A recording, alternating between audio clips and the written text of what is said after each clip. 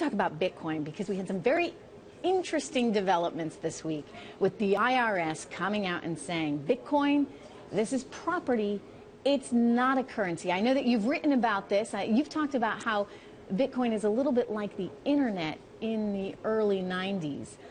Explain your thesis, because I might want to poke some holes in that one. Go ahead. So think of Bitcoin as a protocol, just as the internet is a protocol. But up until we had Netscape, we didn't really have a way for people to get around the internet. And you didn't see wide adoption of the internet really until then. Bitcoin is the same way. And I think because people focus on the price of Bitcoin so much as an asset, they don't really get the power of the underlying protocol. And what we're going to see coming up over the next couple of years, and it's already starting, is you're going to see apps basically built on top of this protocol that allow people to interact with Bitcoin better. And you're going to see the view of Bitcoin move away from an asset that people just want to hold as an appreciating thing and more as a tool to transfer value amongst people. See, what I would say is, I agree with you in that it could be an amazing tool to transfer value. The technology behind this is pretty incredible. But I also question whether Bitcoin is really the vehicle that ultimately survives. And I think back to the days of Napster, for example, and when people wanted to share downloaded music. Napster was hit with a whole slew of legal hurdles with the music industry coming out and saying, no, you just can't do this. But it was also pretty innocent, right, in that it was just a bunch of kids, trying to share music files. So they were filling a need in the marketplace.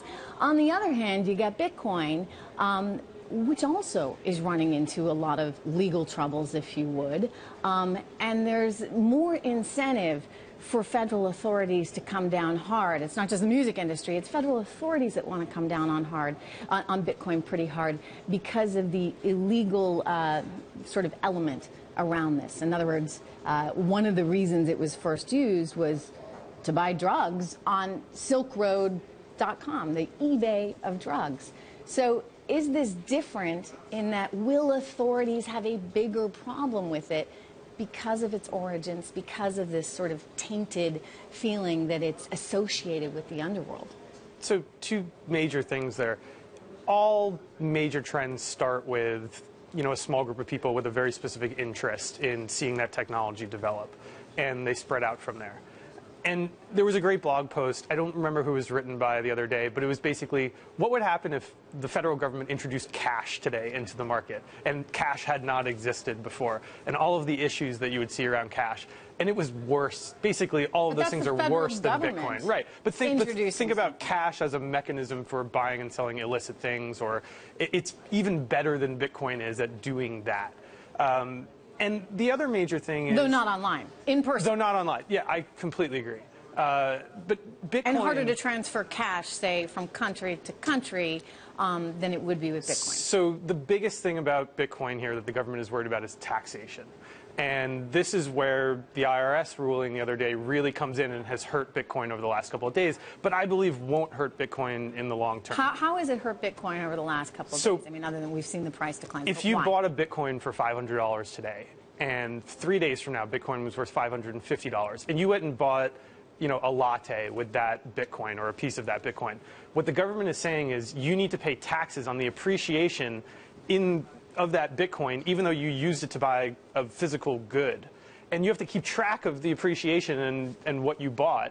And what people are saying is that that's going to make it unduly, totally hard for people to use it. Well, this is what I'm saying. Yeah. I mean, so you have a government, not a music industry, a government that's not supportive of this right now, that's looking for ways to regulate it. So ultimately, does someone harness this technology, work with the government, or have more regulation involved to create a product that can do a lot of what Bitcoin can already do, but does it within the confines of a legal structure? So there will be regulated apps, basically. But I think when you think about the difference between Napster and Bitcoin, Napster was a company. Napster was not an open source piece of software. And that's why it got taken down at the end of the day, because the founders couldn't deal with all of that pressure being on themselves and the legal ramifications of that personally.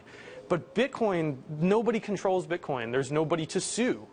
you can sue the individual apps, but there will always be another app, and you can put that app offshore. So it's very different. But then it runs into the hurdles of, do I really want to put my money in Bitcoin if I'm worried about the volatility? So here's the important aspect of that. You're going to see apps built on top of Bitcoin where there's no currency risk associated with using Bitcoin as the protocol. And this is what I wrote about the other day, where you could basically build a new ACH on top of Bitcoin, where money gets transferred from your bank account to something like Coinbase, and then Coinbase immediately to Bitcoin.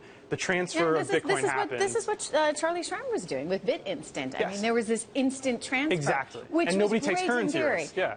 But he's now under house arrest because the feds have busted him for allegedly money laundering. Well, not everybody is above board.